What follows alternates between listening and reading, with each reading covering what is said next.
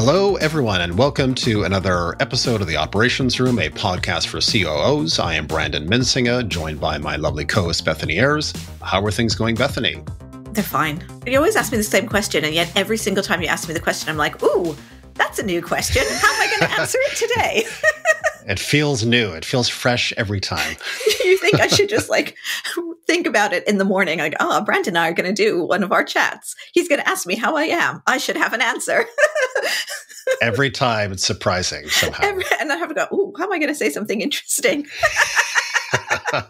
So I do have a question for you, just because software is one of our favorite things to talk about. What is your least favorite piece of software?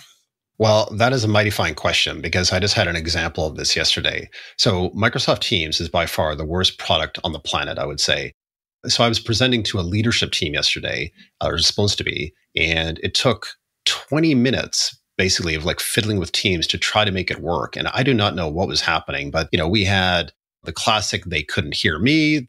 And then I called in and then we were having me freezing on the screen. They switched up their Wi-Fi. I logged back in again. And then at that point, because we had 90 minutes hard stop, we had to reschedule the call. I said to the people person, hey, let's just have a quick chat about the rescheduling. So then we got onto a Zoom call and guess what happens? It is absolutely perfect. And I'm just like, why don't we just start with Zoom to begin with, as opposed to screwing around with Teams in this case? But this product is terrible. I agree. Are you on a Mac?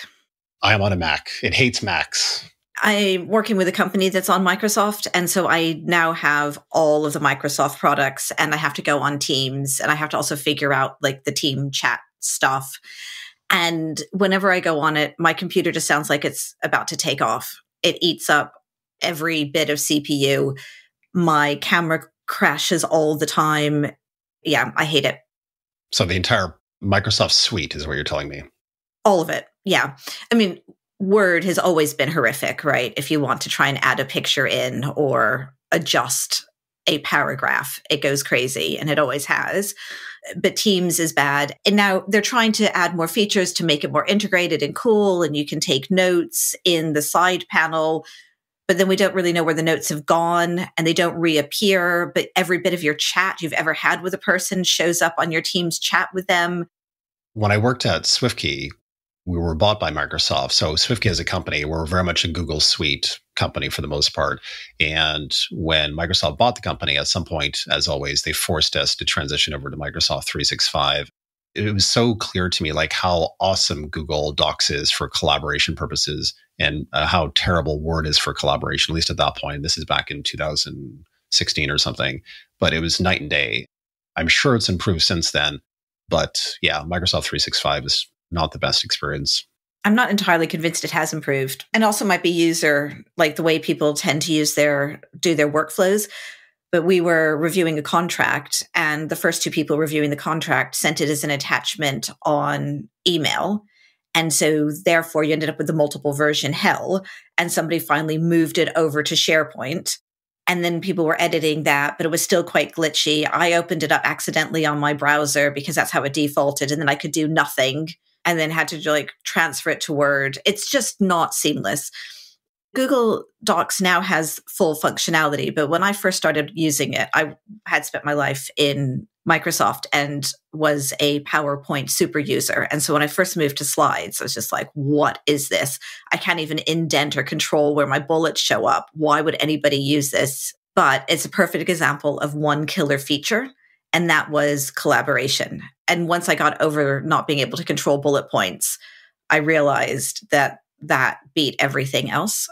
All right. So we have got a wonderful topic for today, which is, do COOs and scale-ups have a shelf life? And we are talking to Casey Wu. He is a 7-time CFO and co-founder of the Operations Guild. And we'll have that conversation with him. Just a bit of a warning alert. That conversation kind of goes off track to a certain extent. And we start talking about option grants and the terms around option grants that are important for COOs specifically. So watch out for that. That's a great conversation as well. So before we get to our chat with Casey, a bit of a back and forth between Bethany and myself, I wanted to ask you two questions. And the first one is that true? Do COOs have a shelf life in scale-up companies? Yes, I think so for two different reasons, hence my pause to think. One is having a favorite stage and or getting bored and or running too hard that you exhaust yourself. Those would be possibly all of my reasons. And also the company outgrowing you, not being able to keep up, not being able to learn with the changes. Yeah, that makes sense. And when do you think that transition point is in terms of the size of the organization? I would say there are multiple transitions, and some people can carry on. Like the original COO of Salesforce, he went from being chief of staff to COO, made it to their first billion, or maybe even their first billion quarter, so their first 4 billion. And then he was done, and they needed a next level of professionalization. I would suggest that he is the outlier and not, first of all, Salesforce is an outlier. And then to have somebody who manages to go from 10, 20 million, I don't know what it was, to 4 billion is particularly impressive. I think for us mere mortals, it'll be 1 or 2 stages. So there are people who really like the early stage. And once it gets past 100 people, stop enjoying life. And they love when it's 3 people. And as soon as it gets any size and bureaucracy, it's horrible. You have people like me and you who don't like the really early days, find it a bit of a grind. But once things are a bit established, 30, 40 people, I seem to reach a max around 350, but I'm still yet to figure out if that's because I'm exhausted or because it fundamentally changes at that point. And I'm sure there are people who are like 350 is a horrible place to be. I want 3,000. Yeah, no, for sure. Because I kind of think about it in a couple of different phases, which is I feel like phase 1 is always around just pure play growth. You are trying to grow the company, and that requires a tremendous effort from back office to support that growth.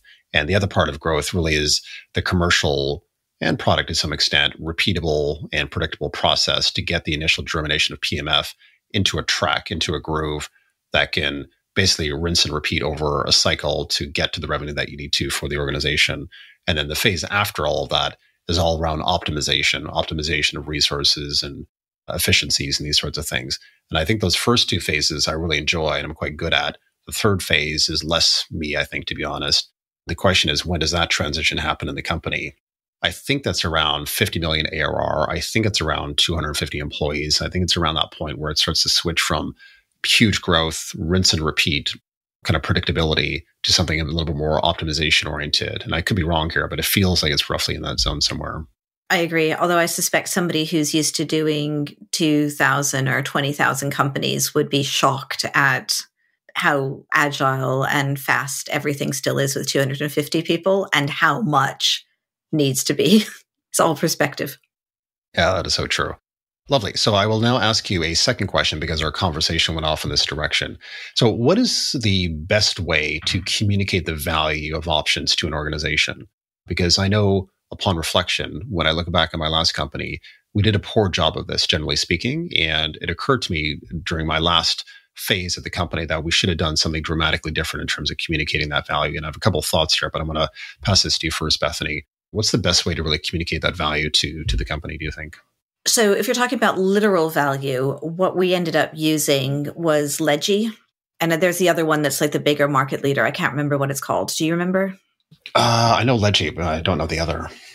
Ledgy as a product had some flaws. It wasn't fully formed, but if people wanted to understand what their options were literally worth today, it was a great way to go in there. And you can also see not only what are your options worth today, but as they vest, what are they going to be worth tomorrow? So that really helped us have people understand the concrete actual value. Of course, you have to have an exit, and then the tech market crashed, and those valuations are probably not the same as what's in Ledgy today, but it was a good indicator.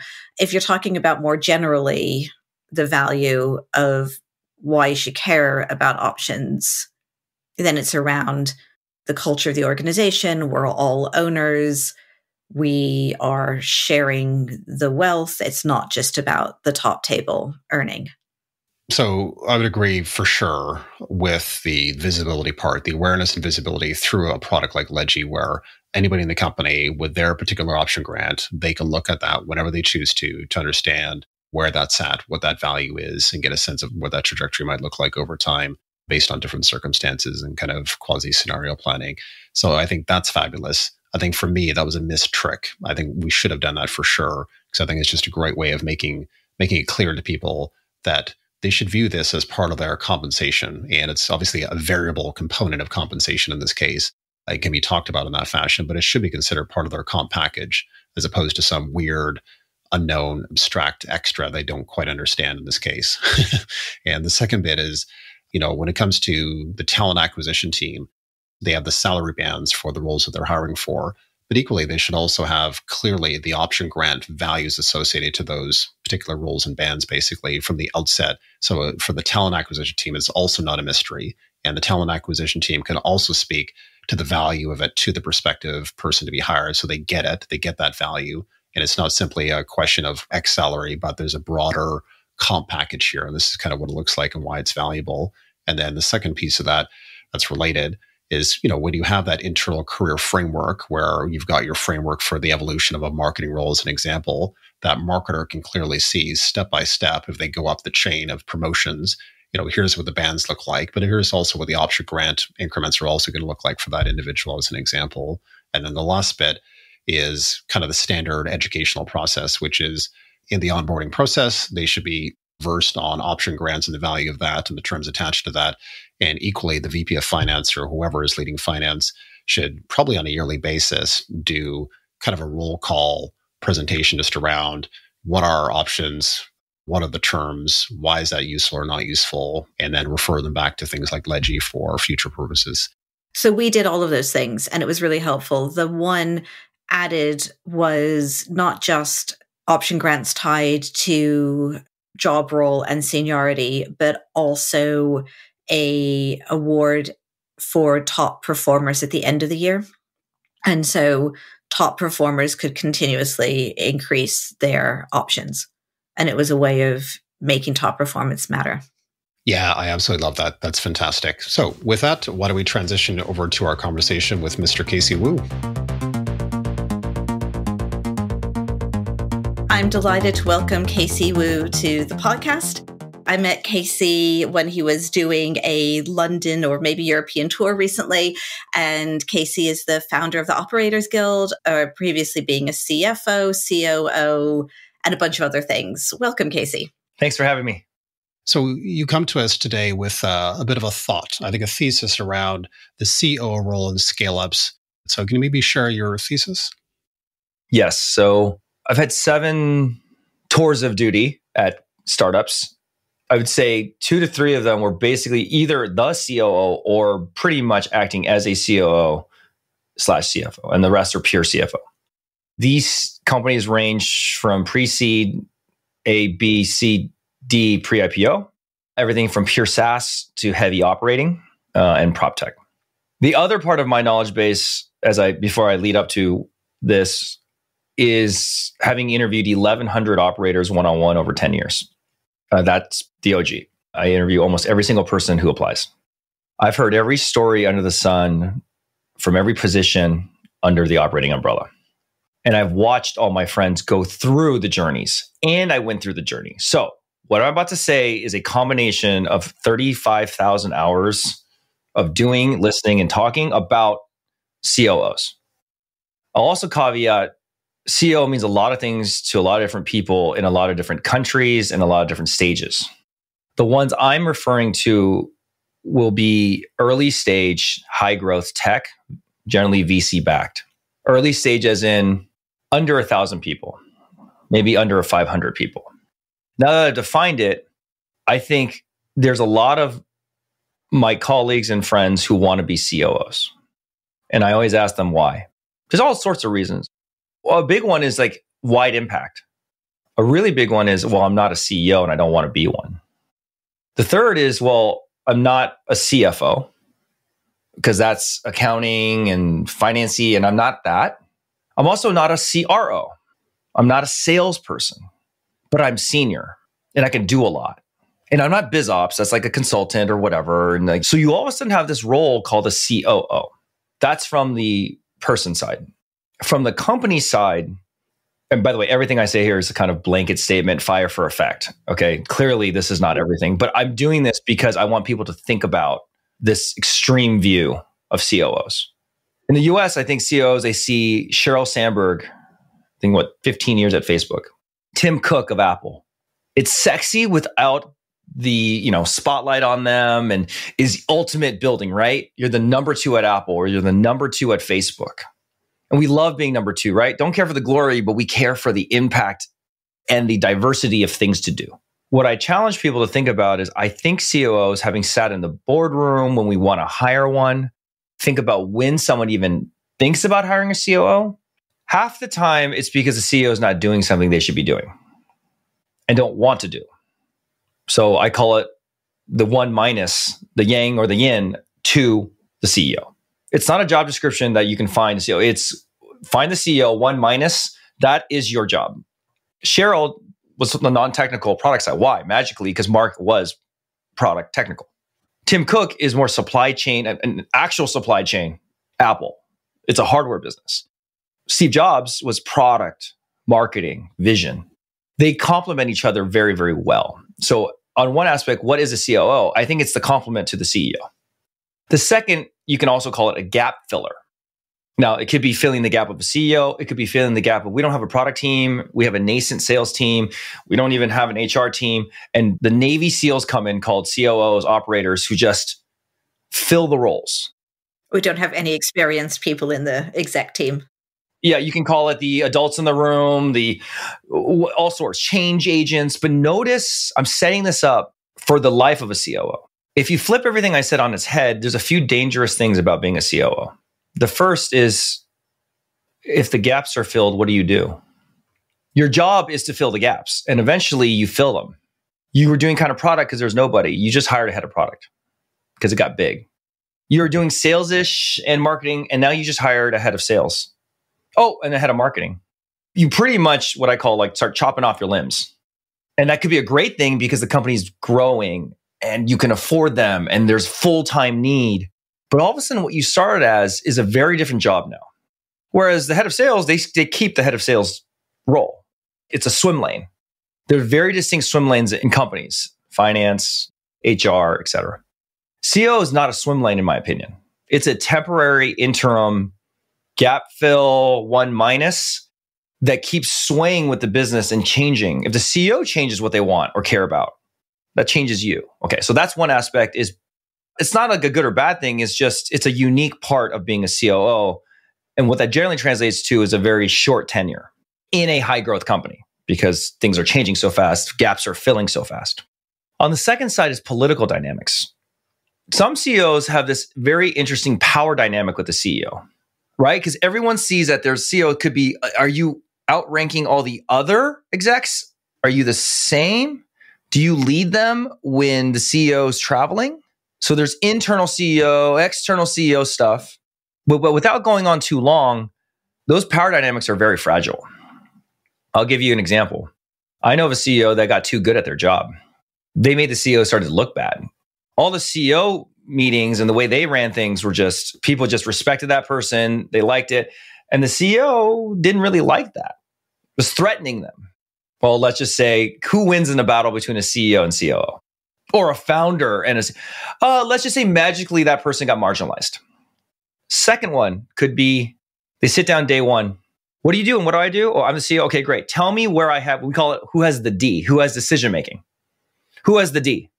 Okay, you have the D on this. You have the, oh my God, I'm so happy you're here. Shiny object. This is really amazing. Oh, I've been dying to have you. Great. You have the D on all these departments. Great. 3 months later, everything's going swimmingly well. CEO's running that and CEO's running that. And all of a sudden the CEO calls in the COO. Hey, I just heard from the sales team that you changed pricing. Yeah, I don't really think we should do that. Wait, but don't I have the D? You do until you don't. Okay. And so what happens after that? The decision gets reversed. And everyone on the team, this is a military understanding. All the troops are like, what just happened? Oh, the CEO really doesn't have final say. It's as you see, okay, great. The second of all is, why are we meeting without the CEO then? It's a waste of time. Why don't we just go directly to the CEO? We call it like mom and dad problems. Who's the one that's going to make the call? That's why you have to be united. No different than in co-parenting or parenting is you can't confuse people who has decision making. It really starts to undermine people or confuse. So then the undermining of the CEO starts to happen. Or they just start losing the power of this and that. And okay, great. Anyways, gets back to the gaps are filling and they don't need you anymore. Where it works, I think, really well is extremely clear divisions of duties and true decision making, like at Facebook, like at Apple, or it's a real operating company. By real, I mean supply chain. Like COO is an actual function, not a title, is a function. They run the operations of Amazon, the operations of DoorDash. It's a physical type operation. I absolutely get it. And we've had conversations around all of these. I think we've experienced them ourselves. One of the ones that is constantly comes up is decision-making power, particularly with founder CEOs, because how do you get it off of them? But one of the things I wonder about is like the tenure is 18 months, 2 years. You can get a lot done in those 18 months, 2 years. Rather than not being a CEO, is the better option just to go in, back yourself and say, I can transform your business, solve so many problems in 2 years, but I want a 2-year vesting schedule, not a 4-year vesting schedule. 100%. That's exactly right. Is engineer it and figure out for what reality is. And the reality is I'm going to do a bunch in 2 years, but it's a very gap-filling transitory role. And that's how it should be treated. The second thing I would add to that is have a step 2. So I think there's 3 types of COOs, generally speaking. There is COO CFO, there's COO CRO, and then there's COO CEO. Translation, there's external commercial facing COOs that are pretty much salesy, and then there's internal, very like people finance type COO, and then there's literally the internal CEO, like a Sheryl Sandberg. You position yourself that way. You tell the CEO, hey, by the way, this is how it generally goes. And first of all, a lot of them don't think that way. They don't realize that the CEO they're going to bring in is actually going to work themselves out of a job. But if you say that and go, if I do my job correctly, I will have no job in this form in 18 months. But what I really want to do is become the CRO after that, or the CFO. And I am qualified to do that for X, or the internal CEO. Certain CEOs just want to be on the road. They want to be external. They don't actually care about internal. They like the outward. You obviously have to understand where the real permanent gap is, the permanent swim lane to fill. Why is that helpful? Because if you're going to be scheduled to be the CRO, you transition that way. You start to hire away all the non-CRO stuff, and you can see more of your time becoming 20%, 30%, 50%, 80% sales. And then all of a sudden, your title swaps. Boom, you're in the seat. Now you are CRO, and they're going to need a CRO forever. It's very clear what a CRO does and the reporting lines and decision-making. Done. And you've done both. You've helped transform, and then now you sit in the next seat that you help create. But if you don't say that, they're going to be looking for a CRO while you're building. There's nothing wrong with being a scale-up COO. It's just setting the expectations that it's more of a 2-year than a 4-year forever. And I think all life is expectation-based. So many operators, when they get a role, whoever thinks about joining an awesome company for 2 years? Like no one goes in there, I think, well, except if you're us, right? And you're like, this is probably a 2-year thing, right? But that's also the point that I think is a very important point you're making is just understand. There's like a 2-year cycle. There's really 2 chapters here, not just 1. Yeah. And actually, I only learned that in retrospect. So the first time I was there for 5 years, I had cliff vesting options, which it doesn't even exist anymore. It was my first time in a startup role. I didn't understand what I was signing up for. And then I was like, okay, I've been here for ages. What do you mean? I don't get anything until there's an event ever. And so after about year 2, year 3, I was finished, but I stuck those 5 years out. And then I was like, aha, I'm never doing that again. And now the market doesn't have it. So I'm going to do a 4-year vesting schedule. And again, after 3 years, I was done, but I stuck it out for those 4. This is new to me because I'm trying to listen to what you're saying is when you say cliff, you mean literally the only way to get all of your options is a liquidation event? So that's what used to happen in the UK 10, 15 years ago. So it doesn't happen anymore, but that's how the UK used to be structured. And now, obviously, with more tech, you get time-based options. But it's just through my own personal experience where I realize that it's not so much, I just personally lose interest after those couple of years. Once a company gets too big and it becomes a PR job rather than an actual operator job, I don't want to do it anymore. And so for me to get tied into 4 years, I don't want to do. Maybe we can do 2 years so you can give me a really great bump for the next 2. But I want that value I've created in those first 2 years is commensurate with the amount of options that I'm given at the start. Stock options are a great deal for companies. They're a fantastic deal. They're very, very, very, very onerous and should be discounted very heavily for operators. In the US tax is horrible. So in the UK, it's much better. I'm not even talking about taxes. Okay, right. Because the US taxes make options really painful. Oh, that's just one of many really bad things.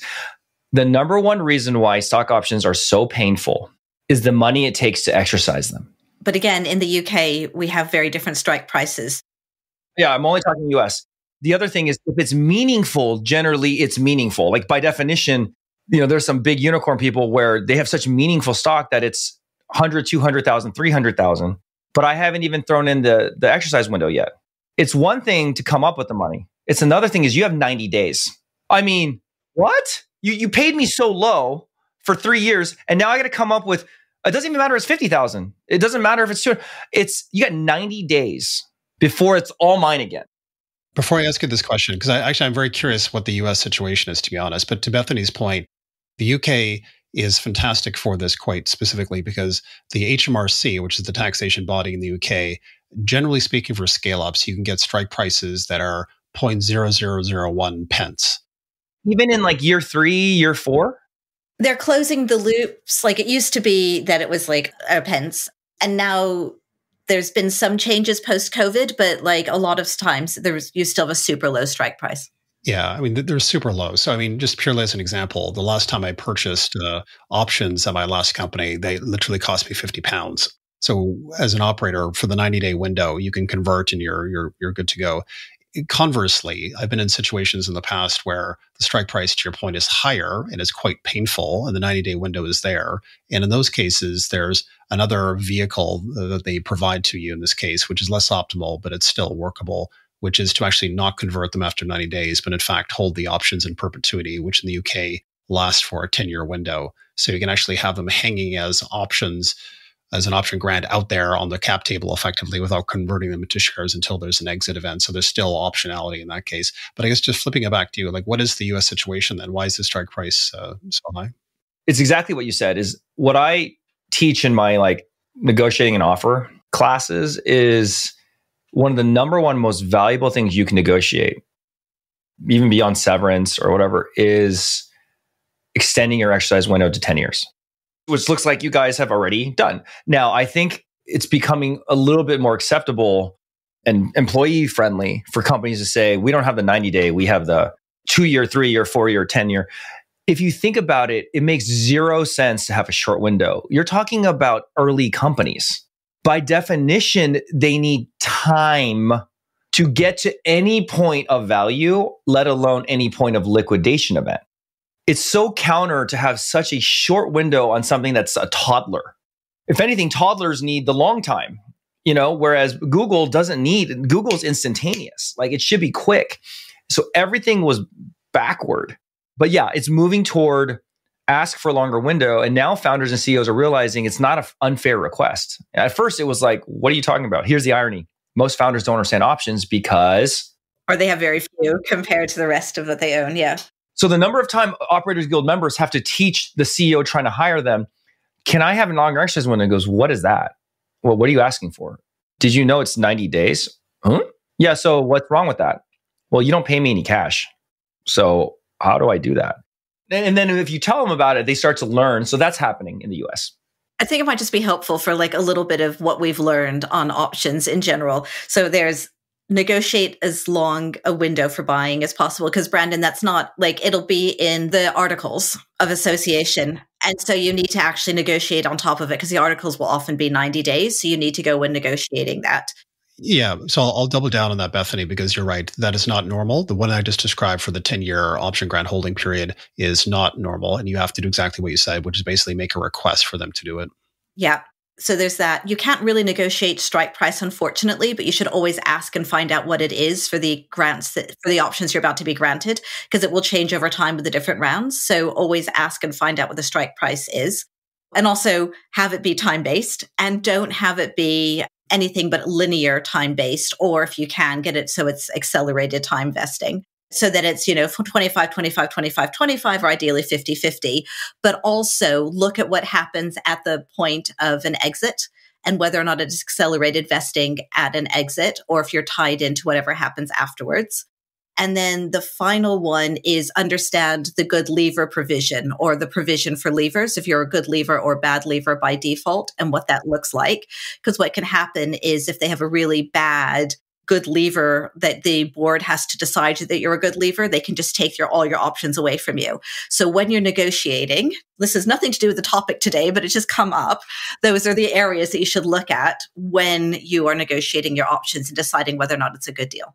Yeah, that is $1 million or £1 million of value right there. It took me a long time to come up with that exact same list. Yep. Oh, and severance, which is kind of a good lever thing. And then if you do that, that's the best you can do for yourself. Yeah. And actually, it's amazing in one way, because Bethany, we've never spoken about this before. But if I was to make two recommendations, it was almost exactly the same thing I was going to say, which is fundamentally in your articles of association, you are considered to be a bad leaver by default, which means that if the board decides that for whatever reason they don't like you, you're hooped basically, which means that it can be relationship driven, you getting screwed out of your options, and you don't want to be in that position. So what you need to do is go back to the board or the articles of association. And I do this for the companies, never mind myself, but get it reversed where it's a good lever, where they can only take away your option grant if there's been like gross negligence or something crazy, basically, where you've done something really silly, essentially. And that's an important lever to ensure that the board doesn't have discretionary ownership over your livelihood. And I think the other point around the acceleration of the vesting, massively critical, which is you do not want to be in a situation where, you've been there for, 18 months, 24 months, and the company is being bought and you have 2 years of options that you're not getting, essentially, because at the end of the day, if you can help that company sell faster because you've done phenomenal work, you should get compensated for that, which means that your 4-year vesting period should collapse into that 2-year period if the company's bought after 2 years of your vested options. Yeah, the other reason I think to add on to, we call it double trigger, single trigger. Maybe that's what you call it as well in Europe. Single trigger is literally instantaneously when it transacts. It doesn't matter what happens to you, you will get acceleration. Double trigger is if they let you go and your employment is affected within 12 months, generally, you then get accelerated. And double trigger for operators, senior operators, is a very good one, because when you generally get bought or a change of control, you don't need 2 COOs. You don't need 2 CFOs. This is my argument when I asked for it. Other positions maybe, but it's like by definition, it's going to basically replace me, right? And so it makes total sense for CEOs, COOs, CFOs to have a double trigger or a single trigger, or in your case. And what's interesting, I just learned, is I didn't realize your default was bad lever. So I would say we don't have that situation here. For the most part, default is unless you do something fraudulent or bad. I think boards and companies are pretty good with, thanks for your help. This is termination for good reason, rather than that. We call it good reason or bad reason. But yeah, so I learned a lot. That's really interesting. Totally not the topic, but there you go. Like, not to get screwed when your 2-year tenure ends. I go back to like the COO position or the CFO position or whatever early stage position is not a 10-year tenure, right? And so this topic is very relevant about aligning your tenure with your compensation. Yeah. And I think, Casey, this goes back full circle to what you started with, which is missionary versus mercenary. I think, to be honest, if you're a CEO of the company, you are very much both in some ways, because at the end of the day, you are on a mission to transform that organization as a scale-up company into something that's unrecognizable to what you joined and to create tremendous success. And part of that value that you're creating directly is line of sight directly to those option grants and that vesting and that valuation to be there at the end of it, and that golden pot that we talked about. So this is not so much around massive salaries or consulting rates or whatever. It's just, I am there to transform this company. We are on a mission. We build the value in the organization and we sell this company and we are compensated for that. So I think there is a bit of a hybrid of the both in that case. Casey, we're rapidly running out of time, unfortunately. I feel like we've only barely started our conversation today. Before we go, we always like to ask guests, what's the one thing you should take away from the conversation today?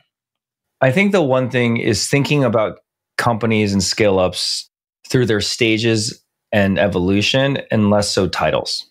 Once you see the world in that angle, everything from negotiating compensation to your career path, to seeing around the corner, to the staging of things, which is really what a lot of growth operators are. You have to stage things. I think become very, very clear. And once you just see it that way, everything just starts to make sense. Why things are 2 years here, why things are 4 years more so in London. Like, it just starts to make sense. So that's what I would say is, once you understand that concept, and it's not about titles and functions, and I'm going to be here for 6 years, and putting things in the perspective of stage, political dynamics, VC dynamics, as people learn all these things, all of a sudden you can pick and choose how you want to play that. And more importantly, the expectations you set are realistic. You know what you're getting into. So what I'll say is, after my little COO diatribe, I had a Operators Guild member who's like, yep, I agree with everything you said, and I am so down to be gone in 18 months.